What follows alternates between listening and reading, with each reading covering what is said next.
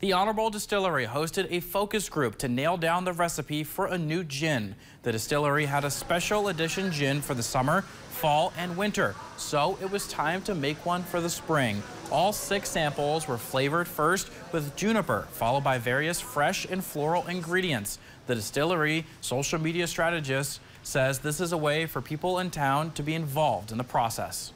All of these people in the focus group today will be able to say that they were part of the spring gin that went out to the public. So it's just community involvement, and we taste things we're trained to.